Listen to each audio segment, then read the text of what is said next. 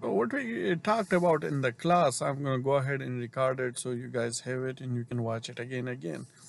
Um, yeah, and I can see that quite a bit of you guys might have a little bit issue with this programming logic controller and the ladder logic, and the reason is it is a very new concept to you guys. And a lot of the folks in the industry, the electrical engineers, they have also have hard time um, with the PLCs. Okay, so let's start with this concept, and I hope that we talked about in the class, and now when you guys have this video, it will get solid. All right, and that is half of the PLC. That is the hardest section on the PLC. So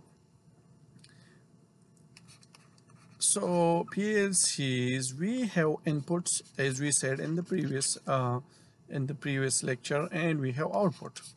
Okay, now you need to watch the whole lecture. All right, if you guys are watching just the previous lecture, half of it, then you're not going to learn the whole concept. So you need to watch the whole video, the lecture one. All right, so we have input and we have output.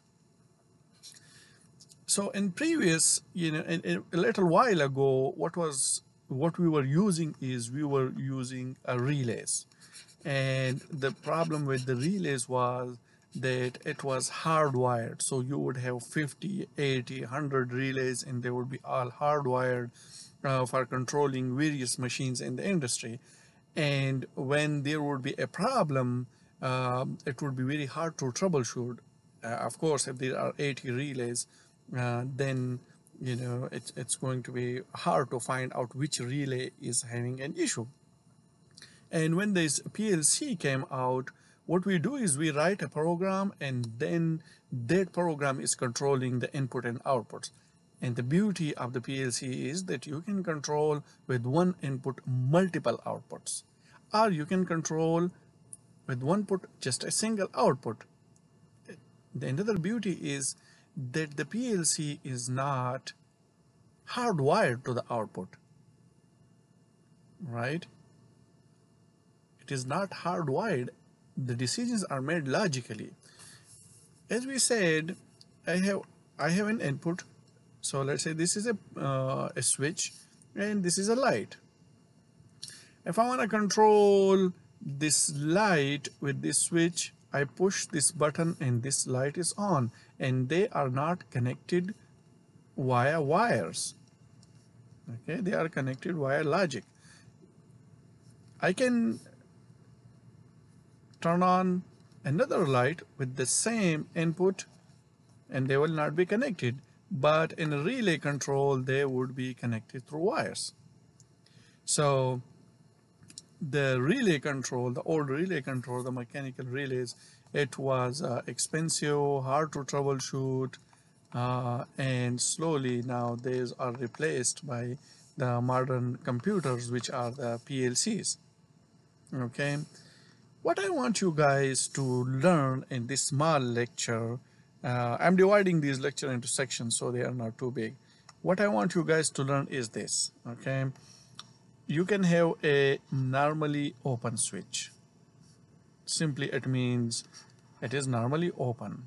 When you close it, it is on. All right, then we have another switch which is normally closed. So it is closed, but if you press it, it opens. Okay, so we have these two kind of switches.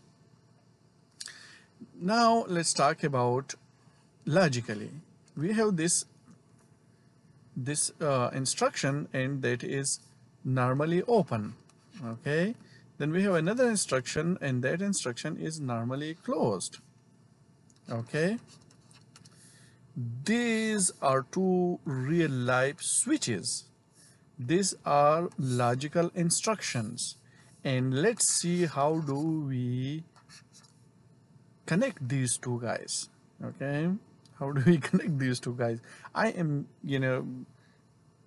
it's much different. Just for sake of understanding, let's say how do we connect real these two real life switches with these instructions. So let me make a very simple uh, PLC program. Okay, so this is a very PLC program, and let's say we got a normally open switch. So this is a normally open switch that you would buy from Lowe's or Home Depot or from any other shop. All right, what I'm saying is,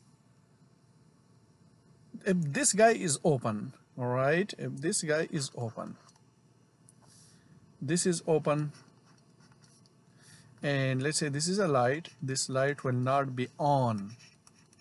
Okay, so let's say when this is open, this is 0. Okay, this is open too, so it is 0, so this light is off. Point number 1. Okay, think of it is this way. There is multiple ways that people think of these normally open and normally closed, but think it this way, the way I'm teaching. All right, now let's say we close this switch. So when it is closed from 0, let's say it turns into 1, it turns on. This guy, this instruction is still normally open. All right, as we go, we will talk about that the status of this switch change from 0 to 1, and it is that status has changed in the random access memory, and the CPU has noticed that, and then the CPU make the logical decision to turn on that light. But let's not go there. Okay, let's understand it in a very basic and simple form. All right, so what we are saying is this switch, which was 0 when it was open, and now we close it.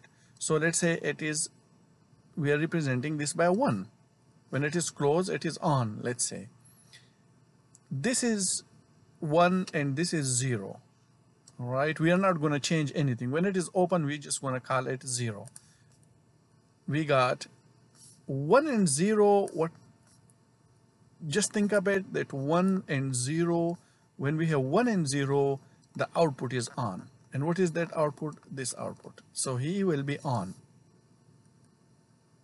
Okay, now let me repeat that. We got the real life switch. I have a simple PLC program, which is this guy. Okay, this is 0 because it is open. In the PLC program, this is a normally open instruction, and we are just representing it by 0. All right, when this is 0 and this is 0, the light is off. When we close this guy, so this guy is closed, a state change into 1. 1 and 0, whenever you have 1 and 0, what you get? You will get this light to be on. All right, now when we close this switch, he become 1. This doesn't change. Just think of it for now that this doesn't change. So this is 0. So 1 and 0 give us the light on. But 0, when it is open, so this is 0 and this is 0, the light is off. Okay. Now, this was normally open switch. Now let's talk about normally closed switch. So this is normally closed switch. Okay, and let's say we have this normally open instruction. All right, this is closed, so this is 1. This is open. See, this guy is not open. So 1 and 0, is this light is going to be on? Yes, it's going to be on because we got 1 and 0, and that light is going to be on. Now this is normally closed, that is in real life normally closed switch, and then we have normally closed, and then we have output. All right, so now this is 1 and this is 1. Is this light is going to be on? No, it's going to be off. It's going to be 0, off. All right, so We are not talking about wires, guys. We are not, if it was a wire, that light would be on, of course. If this is a closed switch and it is connected to a light, a real life wire right here, then this light is going to be on. We are not talking about that. We are talking about logic and real life switches. Yeah? Let's go down.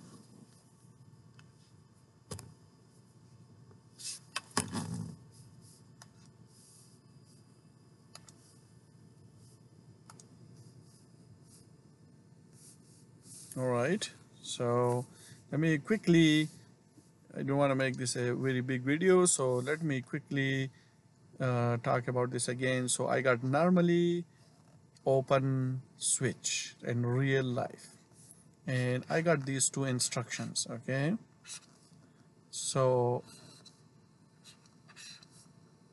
I got this guy and I got this guy. So we got an output. Okay, now this is 0 and this is 0. This light is going to be off. What about this light? This light is going to be on, because 0 and 1 would give you 1. Okay, I got normally closed switch. All right, and give this.